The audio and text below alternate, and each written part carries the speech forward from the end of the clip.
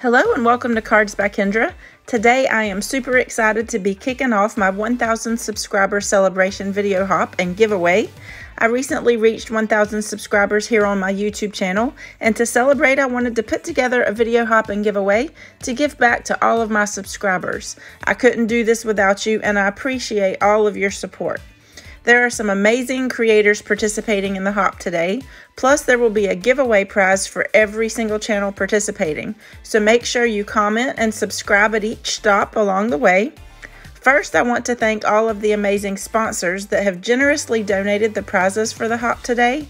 Here's a list of the different prizes you can win for hopping along with us, and they're valued at over $400. Confetti Cards with Lisa Mensing donated a $50 gift card to the craft store of your choice. Doodles Paper Playground, a $10 gift certificate. Cat Scrappiness, $25 gift certificate. My Favorite Things Stamps, $10 gift certificate. Not Too Shabby, $15 gift certificate. Pear Blossom Press, a $25 gift certificate. Pink and Main, a prize pack valued at $25. Scrappy Boy Stamps donated a Stampin' die set of your choice. Scrappy Tales donated a $25 gift certificate, and another one was donated by Sharon Luska, who is one of our participators today. Stampin' MunchKins, a $25 gift card, and TLC Designs donated two different prizes, a digital stamp set of your choice. Trinity Stamps donated a $30 gift certificate, and Whimsy Stamps donated a $25 gift certificate. Plus, I'm donating a bag of crafty goodies valued at over $100.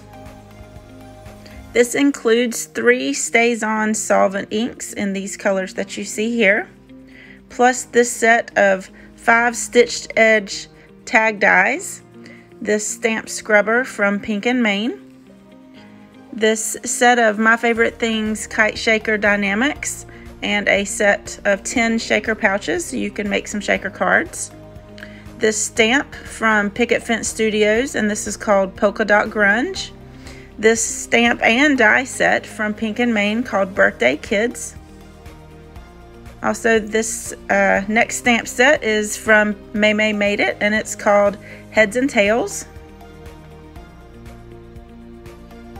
This stamp set from Sassy and Crafty, this is called Barely Happy. Plus a paper pad sticker pack and matching ephemera from the Hello Autumn collection by Echo Park. So aren't these some amazing prizes that you can win? At the top of the description box, you will find the link to the next person in the lineup. I hope you take the time to watch all of the hop videos because we love your comments and thumbs up. Now, if you aren't already a subscriber to my channel, I hope you'll consider subscribing and click on the little bell so you won't miss any of my uploads. You can also use the hashtag CardsByKendra1KHop to find all of the videos for this hop. Please check out my description box for all of the details on how to enter. For my project, I'm sharing a quick and easy winter themed thank you card. I'm starting off with a white top folding A2 card base, which measures 4 1/4 by 5 1/2 inches. And I'm using this Blizzard stencil by Pink and Main directly on top of this Simon Hurley Stark White cardstock that I trimmed and cut down off camera. Now, I've taken some low tack mint tape to help hold it in place. And I'm applying some Daydream ink. This is one of the Catherine Pooler mini inks, and it's a teal blue color, and teal is one of my favorite colors. And I'm applying this using a Simon Says stamp blending brush. And I'm applying it pretty dark just across the top half of the card. Actually, it's a little more than the top half of the card, but what I like about Catherine Pooler inks is that they stay wet a little longer than some of the other inks that I have. So if I hurry up, I can apply some embossing powder on top to whatever I'm using with this ink. And I thought that the Frost Blue embossing powder by Brutus Monroe would look really pretty on top of this teal color. So after applying the ink to the upper portion of my card base, I added that embossing powder on top. And after making sure that I have plenty on here, and I definitely made sure I had plenty on here, I applied my heat tool.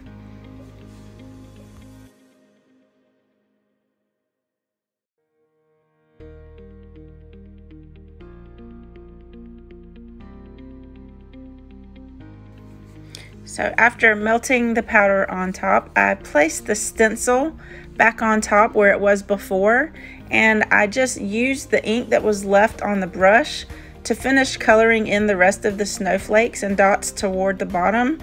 And so it just kind of gets lighter as it goes and gives it that ombre look. And I didn't want to go all the way to the bottom on the left hand side because I knew I wanted to add some snowflake die cuts in that corner. So next I'm using the Snow Sweet stamp set from Pink and Main and my Misty stamping platform to stamp out one of these cute little snowmen onto a piece of scrap cardstock. And I'm stamping this out with Gina K's amalgam ink because I'll be using some Copic markers to color this in just a little bit. Now, if you've watched my videos before, you've probably seen me use this air hockey table pusher to apply pressure on top. It was my $2 eBay find and it works great for applying pressure. So now I am taking the card base and I'm placing this directly on the stamping platform. And I'm taking the stamp that says "Thank you Snow Much" and using the same Daydream ink that I used for the snowflakes.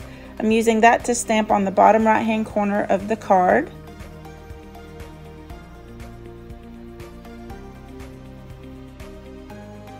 I just got these Catherine Pooler mini inks and they're super juicy, so you see I'm kind of making a little bit of a mess here, but I just kind of wipe away the excess with my microfiber towel, and I think I accidentally touched the edge of it there, so I'm just applying it again, and there I go, making another big blob.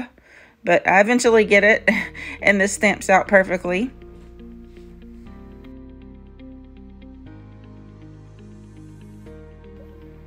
So now I am taking some Copic markers to color up my snowman.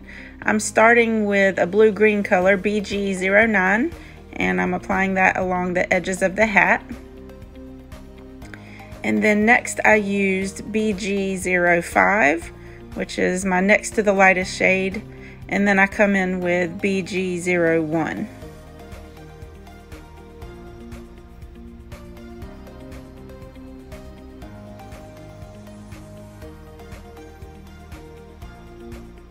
Now for the edges of my snowman, I used a cool gray color, C0, to trace along all around the outside of the snowman. And then I used R22 for the nose. And then I added some purple, some V15 to the scarf, just to give it another color there. And then I took my Fiskars Spring Assist scissors and I fussy cut this out, leaving a little bit of a white border around the edge. I used the Elegant Snowflakes and Border dies from Whimsy Stamps to cut out some snowflakes out of some teal foil cardstock and also some holographic cardstock by Pink and Main. And I glued them down on top of each other using some art glitter glue in the bottom left hand corner there directly on my card base. And then after applying my snowflake die cuts, I glued down my little snowman directly above the sentiment.